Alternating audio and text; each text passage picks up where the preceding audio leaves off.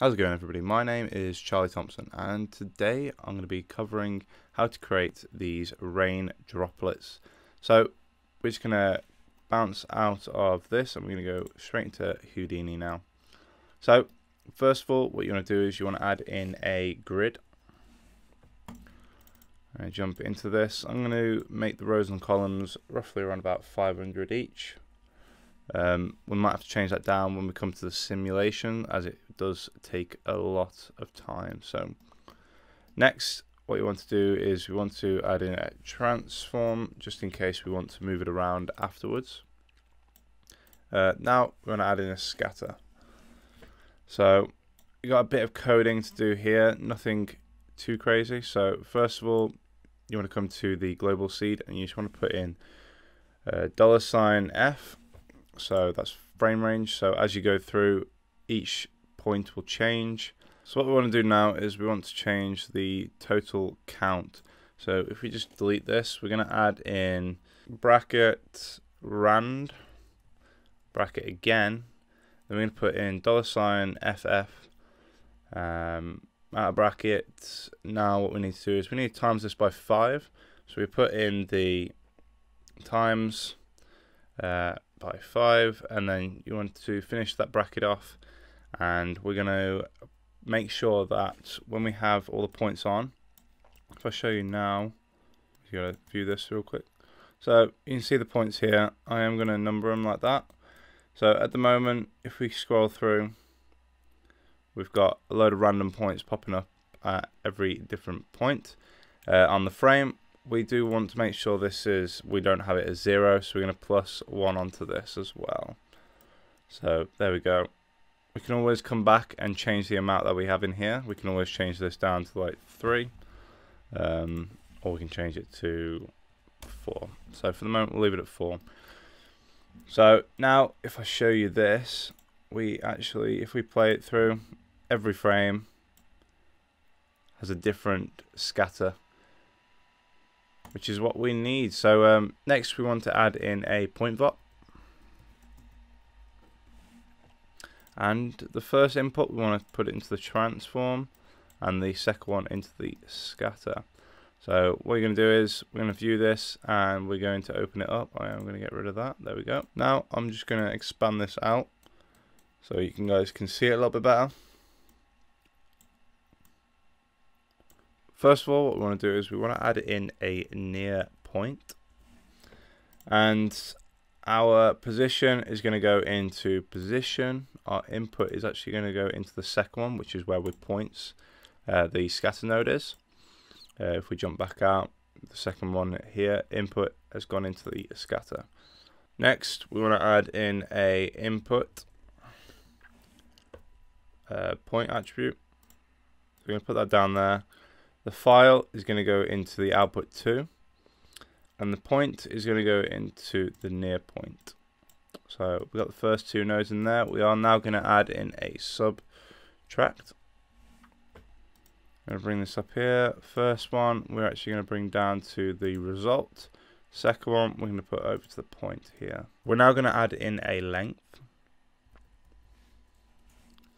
And we're going to connect that there, and we're going to output this at a binned export. I'm going to move the import into the length, and we're going to change this to debug. And what we're going to do now is we're just going to jump back out, and we're just going to visualize it. So we're going to type in visualize, and we're going to connect that in here. At the moment, if we just jump back out, you'll see that you got 4 different colors. And that's because we haven't actually changed anything in the visualize. So we're going to change it to change the attribute to debug, and now you can already see that where each point is, we actually have a bit of a dark color, and then it kind of like fades out into the red. We are going to change the color type to ramped attribute as well.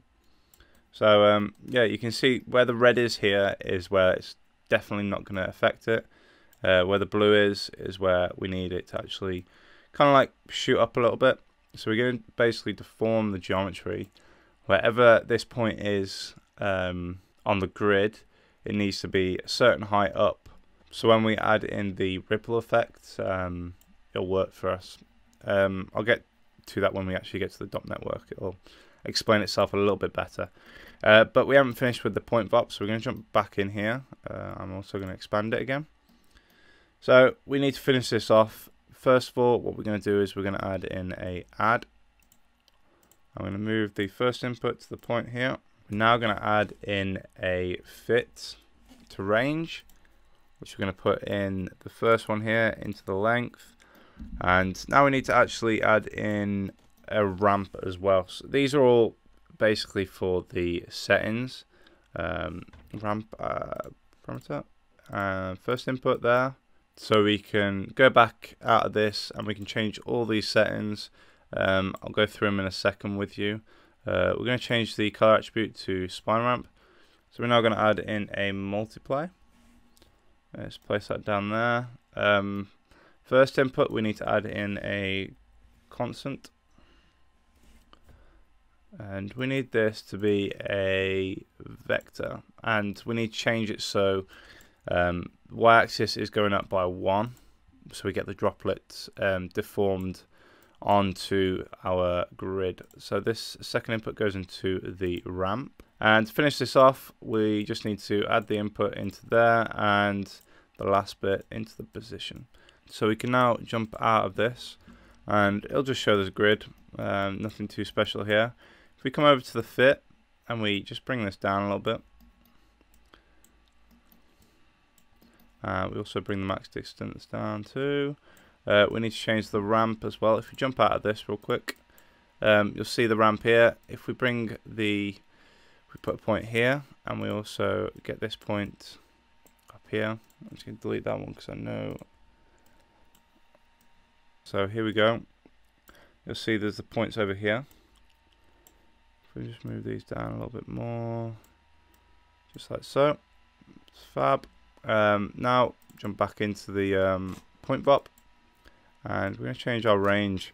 So we're going to change it to roughly around about 0.2. Nothing too crazy. You can change this afterwards. Max distance, we're going to bring this all the way to 1. So at the moment we've got a bit of a point. We can change this around a little bit.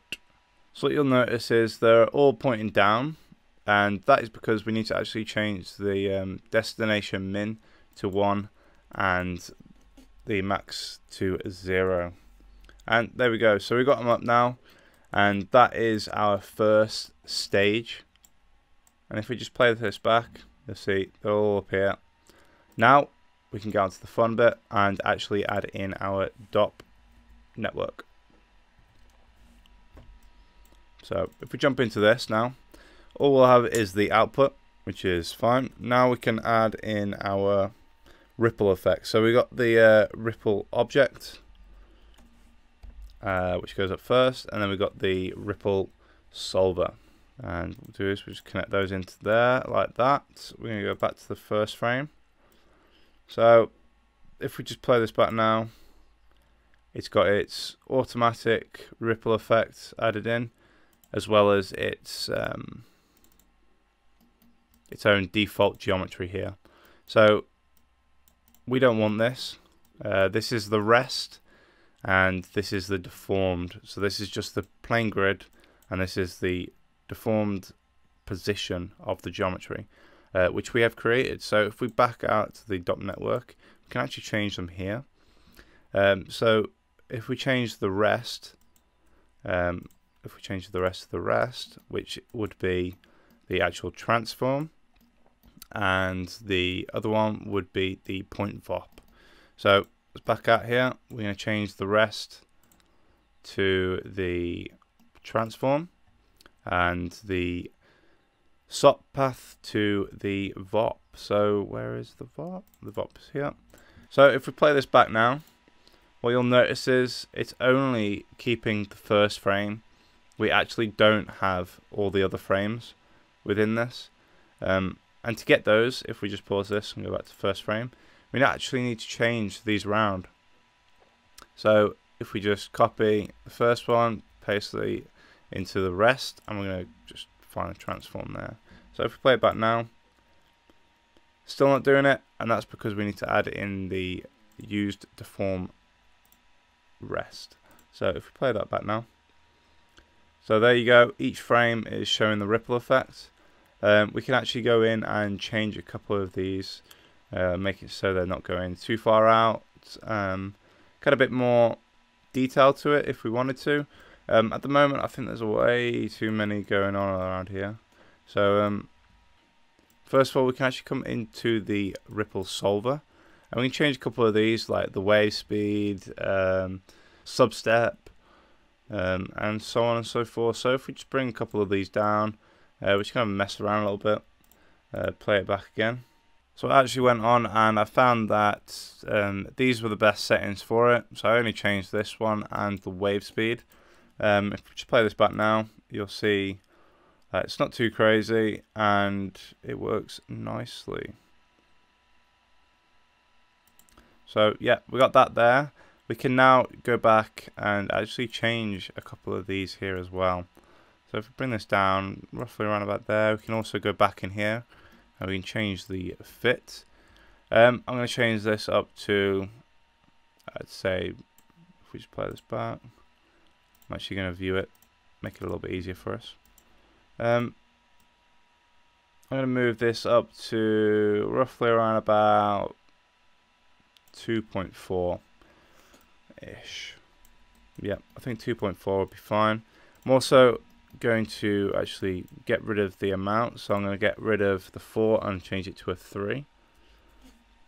And if we go back onto the dot network now, play it back, there's not as many there, and they do fade out pretty quickly, which is what we need. So the ripple effect there is fine.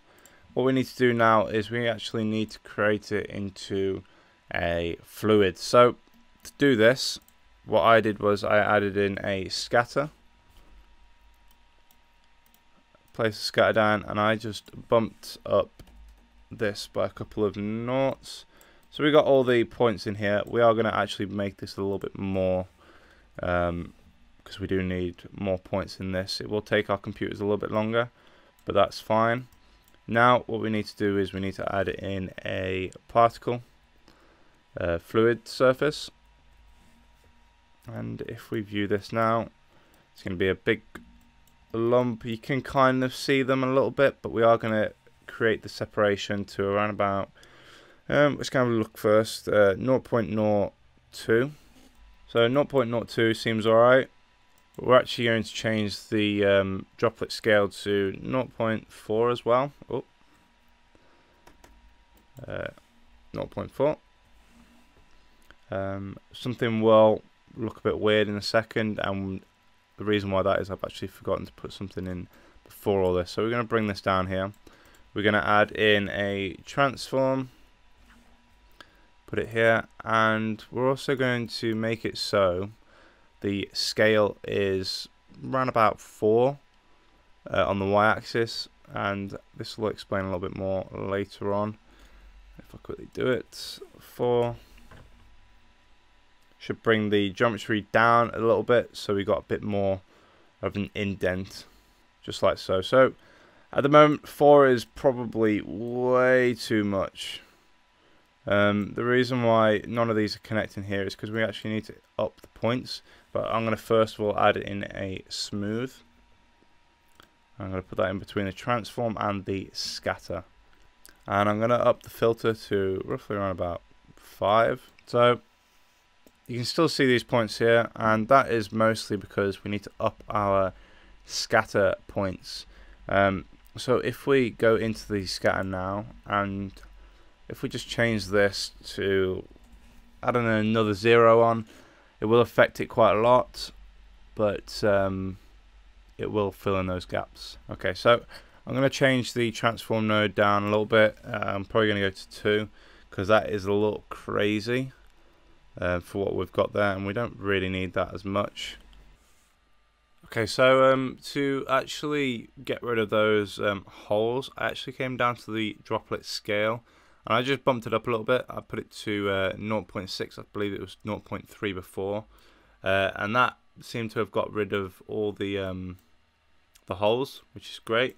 I did add in a camera as well, and if we just play this back now.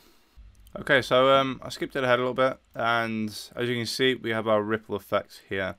To make these a little bit more extreme, if that's the word, come up to the transform node, and we change the scale to 4. Okay, so you can see the indent a little bit better now. You see it kind of on the edge here as well. But that is basically it. I have noticed there's a little hole there, which we could just go back into the particle fluid and up this a little bit if we wanted to. But I'm quite happy with that. If you guys want to see a tutorial video with rain coming down as well, and then creating these splashes, just send me a message saying you want to see that. It probably will be coming underneath the 3rd year's tier, just because it's a bit more advanced than what we've just showed you now. But yeah, hopefully this helps you guys out, and I will see you in the next tutorial.